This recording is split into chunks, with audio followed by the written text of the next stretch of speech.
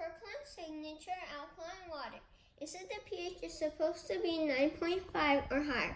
We bought it from Costco, and it's a new product at Costco. Let's test the pH and TDS levels. Let's pour some water in.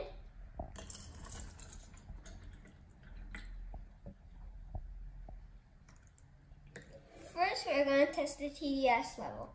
If you want to buy this TDS tester, check the link down below. Turn on the TDS tester, make sure it says 0, and put it in. 40. That is ideal drinking water. Now let's test the pH level. If you want to buy this pH tester, check the link down below. Only do 2 drops. Let's stir it a little for a better result. I give this a 10. This is alkaline water.